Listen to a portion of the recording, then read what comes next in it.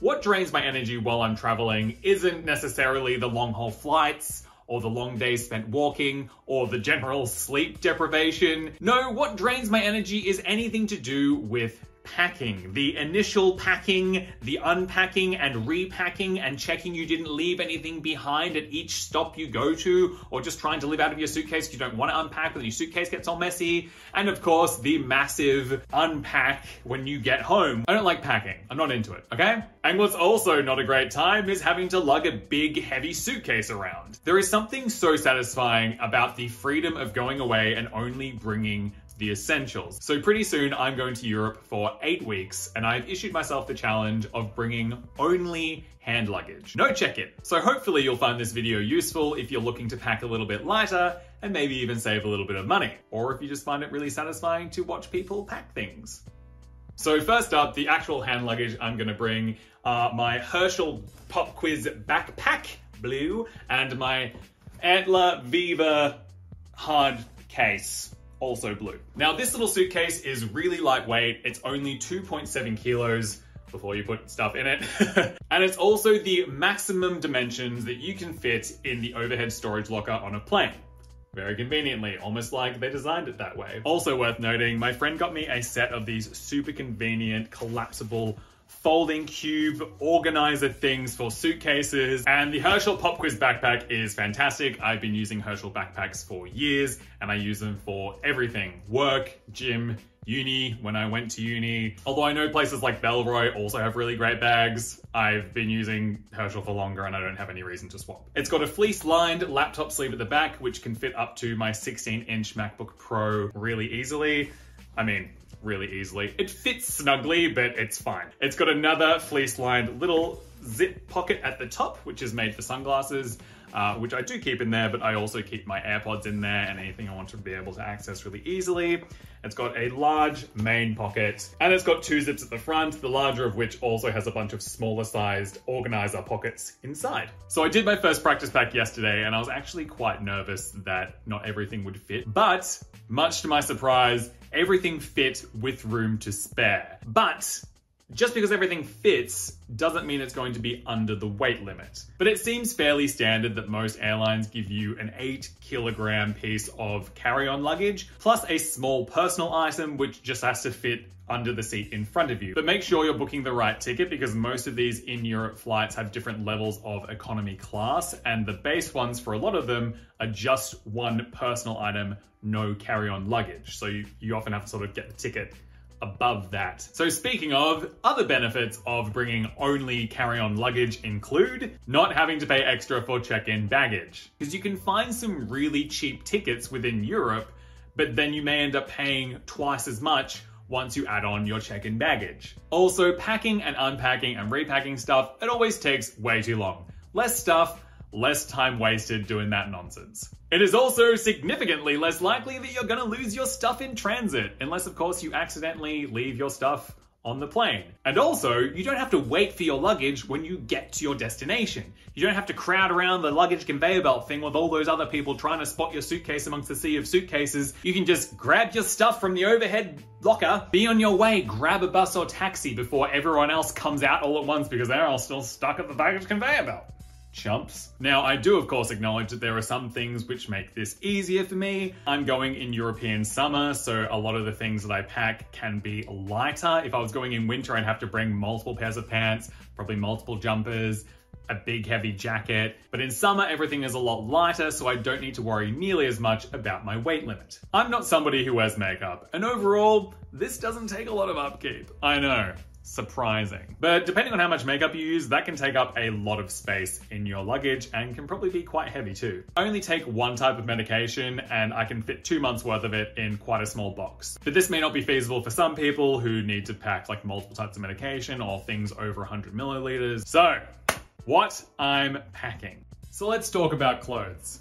Something which is really going to help me keep my total number of packing items down is the concept of a capsule wardrobe. I've wanted to get into the capsule wardrobe game for quite a long time, but I don't exactly have the best grounding for this, I don't have the best sense of fashion. I hate shopping and I just didn't even know where to start. But this Euro trip is, I think, a really good opportunity to give it a bit of a trial. Here's a relevant quote from Travel Fashion Girl.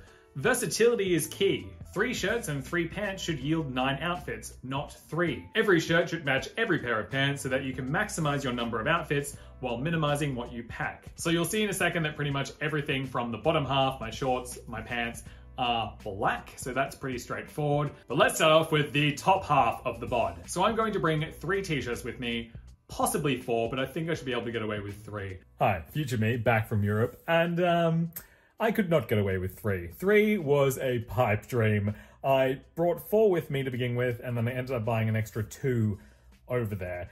And left a shirt behind, actually. Anyway, there was a sale. Doesn't matter. I got quite sweaty because it was quite hot. It was like high 30s, early 40s for a lot of the time I was there. And surprisingly, the shirts got sweaty and I wanted to change my shirts every day. Didn't want to get back into a sweaty shirt. So yeah, 5 is probably a lot more reasonable and they'll still fit in the suitcase. So yeah, do 5. Anyway, back to the video.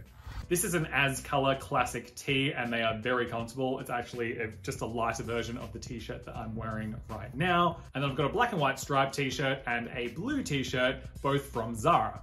I'll also bring this Gymshark singlet for exercise and also just as an extra top if I need it. I'm starting off my trip in Greece in summer, so it's probably going to be quite hot and a singlet will come in handy. I'll also be bringing this really casual singlet from Disneyland, which I'll probably just sleep in most of the time. But if by some chance I manage to dirty all 3 of my t-shirts and my other singlet, I can use this one as just a day-to-day singlet for public as well. I'm only going to bring 1 jumper as it's European summer, so I'm going to bring this hoodie from H&M. It's this really nice purple color, and I'm going to wear this on the plane. I'm going to bring this 1 shirt with me, which kind of has this crinkled sort of fabric to it anyway, so it doesn't really matter if it gets crushed in my suitcase. The good thing about this shirt is that I feel like I can wear it casually with a pair of shorts, or I can dress it up a little bit if I wear my pants and some nicer shoes. I could go out to dinner like this, yeah? Bottom half. So these are the 1 pair of pants that I'm taking away with me. Just a plain pair of black pants, again from Zara, but they're very stretchy, they're very comfortable, but I feel like they're also a little bit classier than denim. Trackies or tracksuit pants or joggers or whatever you call them wherever you're from. Trackies are always a travel essential for me. This particular pair are Gymshark and I really love the olive green color. They're great for things like moseying around the house and also exercise, but in an emergency, you can also use them as a backup pair of pants. Also, they're just really comfortable for planes. Who wants to sit in jeans for over 20 hours? No one. No thanks. Of course they are green, so they're not the best match for the rest of the stuff. So like, you know, if I was being real capsule wardrobe-y, I'd probably have a pair of black trackies or dark gray or something that would go with everything. But trackies aside, I'm much more likely to spend most of my time in shorts during this trip because it's going to be hot. So I've got this pair of shorts from Common Need. I have historically gotten by with just wearing sport shorts, and at my age, I'm like, okay, time to grow up a little bit. I feel like these are a little bit more versatile than just sports shorts like activewear. They're a little bit classier, is what I'm trying to say. And they go with all the tops that I'm bringing. And I will be bringing a pair of board shorts. I've got these purple quick dry shorts from Speedo, and you can also use them as a casual pair of shorts in a pinch. I will of course also be bringing my Gymshark shorts. These are super lightweight. They are super comfortable. I think they're gonna come in very handy for all the walking and hiking I'm gonna be doing. So I'm going to bring 9 pairs of underwear and 9 pairs of socks. 8 in the suitcase, and then the pair that I'll be wearing. I've heard people say that you can do any length trip on 7 pairs of undies, but I like to have a little bit of a safety net because I feel like you can wear the same socks 2 days in a row, but do you want to wear the same jocks 2 days in a row? 2 pairs in a row? You know. If you're going away for 60 days, you don't need to pack 60 days worth of clothes. Instead, make sure that you have access to a washer and dryer where possible. Footwear. This one was actually quite difficult because I'm going to be doing a fair bit of hiking in Albania and Norway. Like, my friends and I are literally going on a hiking tour for 5 days solid. So I thought, should I bring hiking boots? But for the rest of the time in the trip, hiking boots seem like overkill. And I don't think that the hiking is going to be that intense that I really need hiking boots. Do you need me to come in and save you?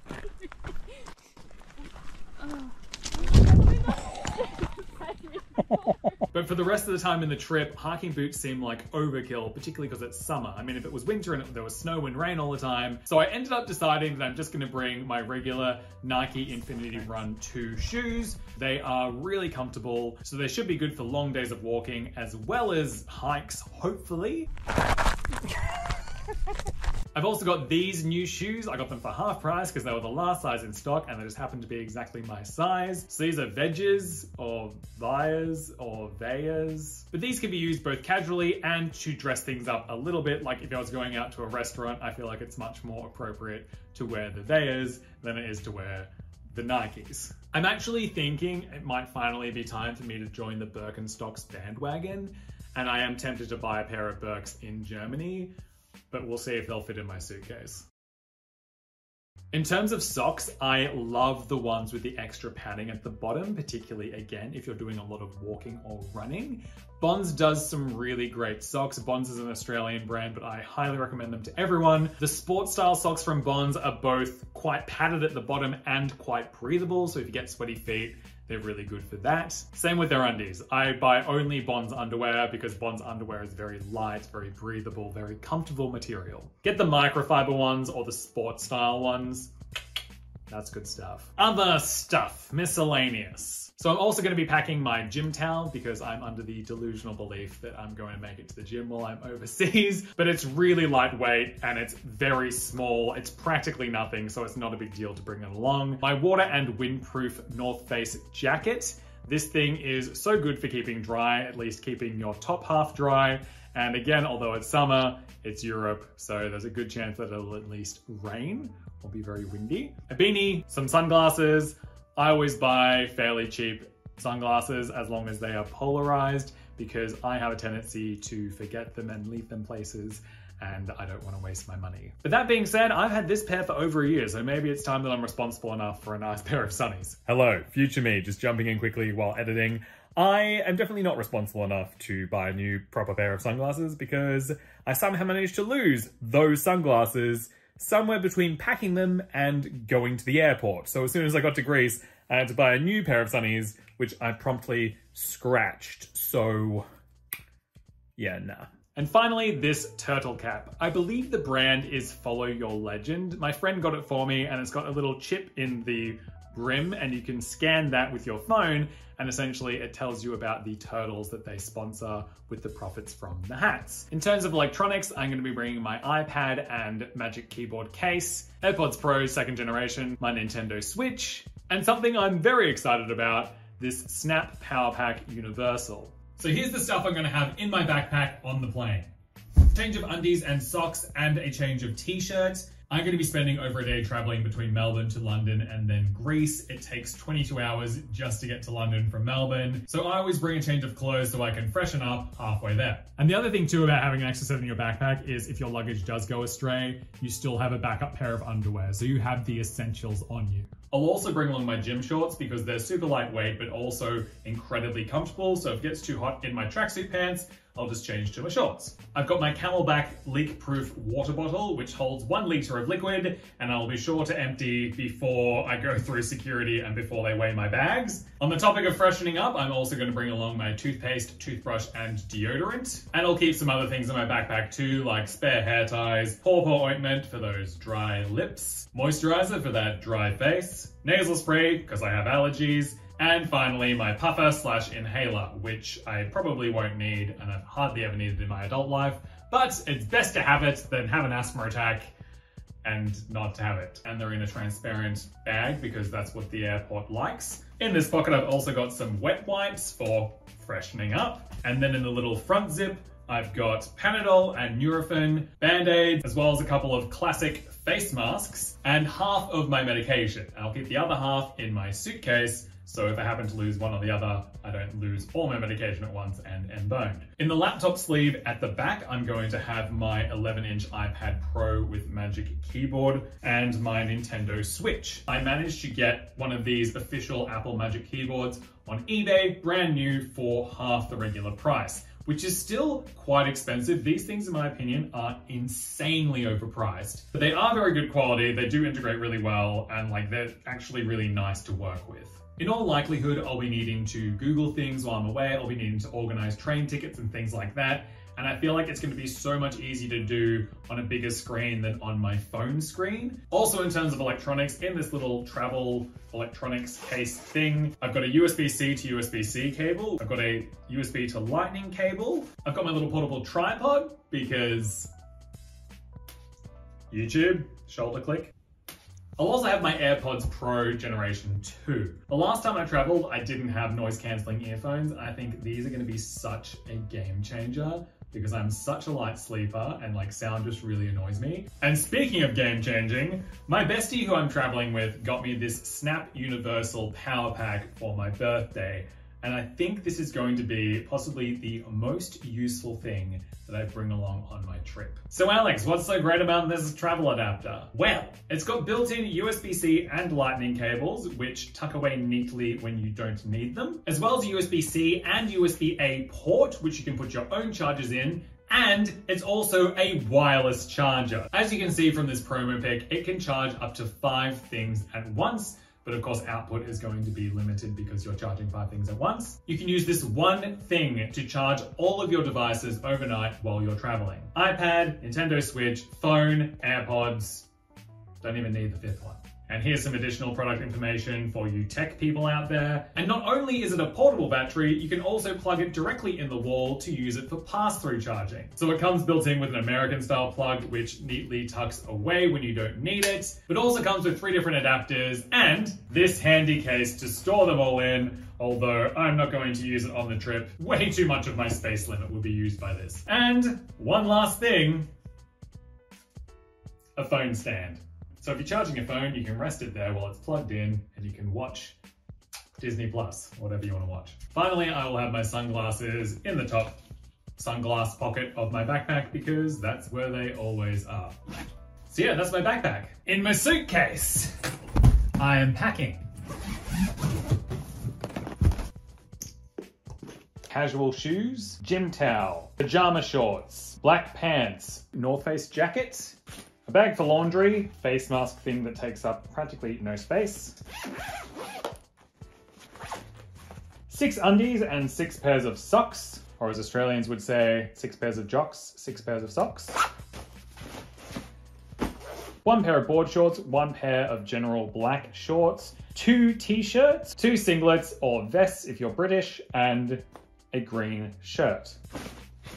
Also a cap. And finally, Tim Tams, if I can fit them without them getting destroyed in transit. And I nearly forgot the power adapters for my Snap Power Pack and the toiletries I'm not bringing with me in my backpack. So in here, I'm going to have small tubes of shampoo, conditioner, body wash, and leave-in conditioner, as well as sunscreen. And then on the plane, I'm going to wear smooth transition, I'm sure. And on my feet, I will wear my Nike Infinity Runs 2, so much better than the Infinity Runs 3. And of course, I'll be wearing one of my tees, maybe this grey one, because it is very comfortable.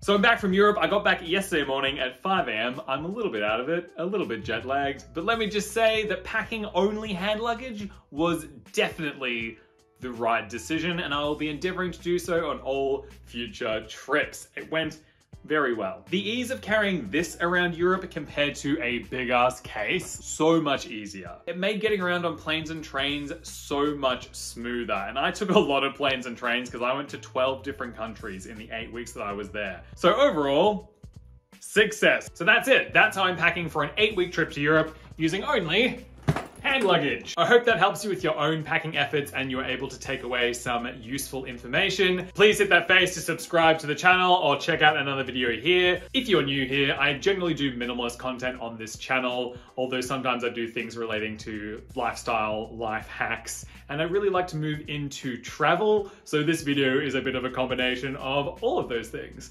If you're not new here, you are aware that it's been a hot minute since I've put anything on this channel. Surprise, I'm back. I've got got a bit distracted getting a job and working, which isn't really an excuse because some people are doctors and they still manage to YouTube. I don't know how the hell they do that. But I've also been distracted making content for my other channel, which is all about gaming. But thank you to everyone who has subscribed in the last year or so when I've hardly uploaded anything. Let me know if there are any videos that you would like to see. Subscribe, like, comment, blah, blah, blah, blah, blah. And I'll see you in the next video. Goodbye.